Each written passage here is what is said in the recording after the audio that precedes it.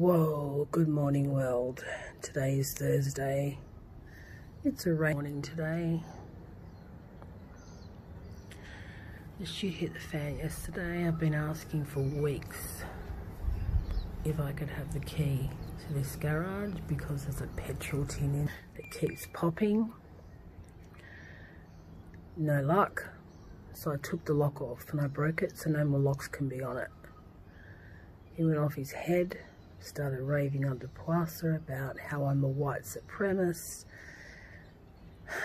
which gets me because I married a man that's of colour and I had 2 kids with him and my views haven't changed. He raved on about my family and how my mother was sick in the head and how I'm sick in the head and how I need help. Mate, I know I need help. I've needed help for such a long time. Especially since I was molested at 12. I've been getting help for years because of a broken down marriage. I got back with this man 4 times. Doesn't that say something? Fuck, of course I need fucking help. Anyway, how he's going to sell the house and going to go his own way and blah, blah, blah, blah, blah. The trouble is he says it, but he doesn't do it. I'm so sick this morning. I've got back pain so bad. If I had tears to cry, I would be crying right now, but I don't have any more tears at the moment to cry. Yeah, raving on how my mother and my brothers were racist. And I don't know whether they were. I never had any indication they were. I mean, my grandmother as a child, her dad was Micronesian, and as kids they were taunted because they were coloured people. They were chased, they were abused, eggs were thrown at them, rocks were thrown at them. I don't see how that can turn them into racist people. But anyway, I can't speak for them. I don't really know what was in their head at the time, but anyway, he blames all my parents are dead anyway. I've got no family living. The only family I've got is Barbara and Sharon. They're my only family and I call them my sisters. They're my stepsisters. I'm just so over all this shit, and if I was well enough I would go and see a solicitor. I would end this. Believe me, I want nothing more to end it, but I'm so sick at the moment, pain-wise. I speak to my local GP via telehealth every 2 days. I'm worried about my mental health. I haven't had any suicidal thoughts, but I'm worried about that. I've got a psychiatrist appointment to reassess my meds sometime in September, I think, which I'll follow up today. I've got a neuro appointment next Wednesday. Doctor's appointments coming out my ear holes. Oh man.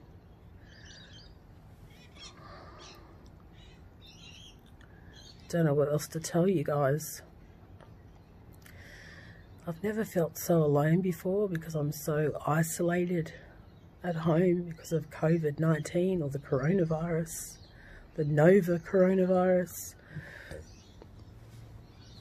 I do socialise, but as Victoria suffers a massive second wave, I'm too scared to get out and about now. I'm way too scared to go out and about. We've got some states in, well, one state in particular, Victoria, which is probably around about 2,000 kilometres away, maybe about 3,000 kilometres away. They're in lockdown because of the second wave of the Nova coronavirus. Oh boy, my dilemmas. My son is putting up with a lot of mental stress at the moment. He doesn't recognise it. His father has got him in such a way that he doesn't realise that talking to my son about adult values and how I'm a white supremacist and how my parents were bloody well racist, and they had Micronesian in my family. I worked out, 1, 2, 3, 4th generation Micronesian. You can't tell it, but as I get older and older, and as I do age, I will get darker. I carry a lot of my dad's genes, actually. I look a bit like my mum, but to look at my fingers, I'm my dad. To look at my body, I'm my dad. You know, and I've been thinking about it. Although they never showed any signs, apparently they'd confront him at the pub, and my brother, and he broke a glass and threatened him one time, and my brother threatened my current husband at the time, apparently. And my mother tried to break us up numerous times, and yeah, she did admit to me later on in life that she didn't want any of her kids to move away, so she started shit. It took a lot to actually confront that demon in herself, to admit to that. Oh boy, oh boy. Life, it sucks sometimes. It really sucks. And I really don't want to show my emotions in front of my so-called husband, who doesn't pay for any of my medical stuff. He never has paid for anything of mine. For years and years, we've never had a joint bank account. We've never paid bills jointly. I've never had access to his money. As I said, we've never had joint access to joint bank accounts. What type of relationship doesn't have that trust from the very beginning? Why did I keep going back to this man? This man punched me in the stomach when I found out I was pregnant. And today he says that he has no memories. It's selective memory, I think, memory loss. My neck is killing me. I've had no fevers. I feel terrible in the chest. I'm going from subject to subject, I know, but I'm trying to get it all in as I remember it. I don't have a chesty cough or anything, but I've never shown fevers. But with my suprapubic catheter, I've always had infections with that, so I've got stuff going on downstairs as well as my neurological complaint. I've got bulging disc, spinal stenosis, I've got disc herniations to the extent where I've got myelopathy in the cervical, neck, lumbar, mid-back, thoracic, which is a little bit further up than the lumbar. Lower back is the lumbar, sorry, thoracic is the mid-back. And in my sacral areas. So, you know, he's never taken interest in any, never come to any doctors of mine. He never wants me to go to any of his appointments.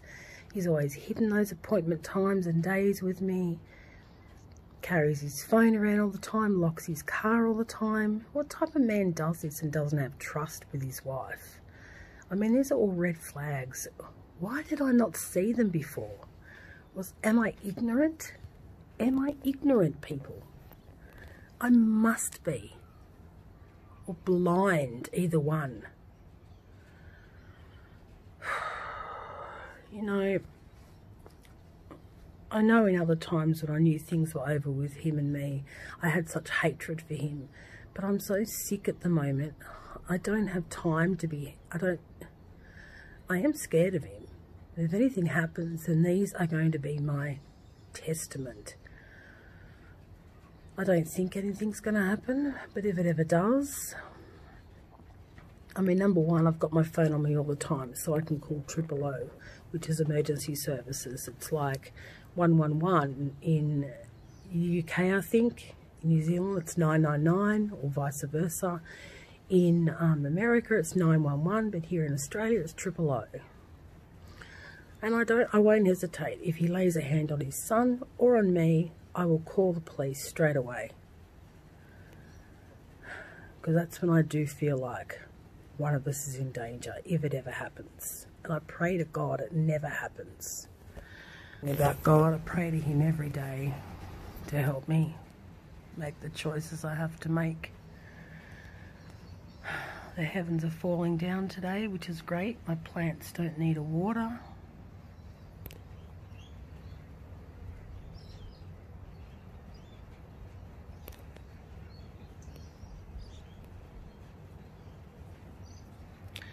Okay folks, I've rambled on for 10 minutes, so I'm going to leave it there. I'm going to post this video, get it up, and hopefully today I'll have some more information for you. Love you guys. Thank you very much. Don't forget to subscribe, like, and share my channel. I appreciate every single subscriber that has stuck by me. Thank you so much for your continued support. It may not be in monetary form, but it's in this form, listening to me, sharing my information, getting it out there to other domestic violence sufferers. Let me know in the comments below whether you want to hear about my child molestation and how it happened and what happened, because I think I'm prepared to tell that story right now. I'm quite strong at the moment, and I'd like to tell that story before and if anything happens. Love you guys. Thank you very much for staying with me. I really appreciate your efforts and your time and your dedication. Love you all.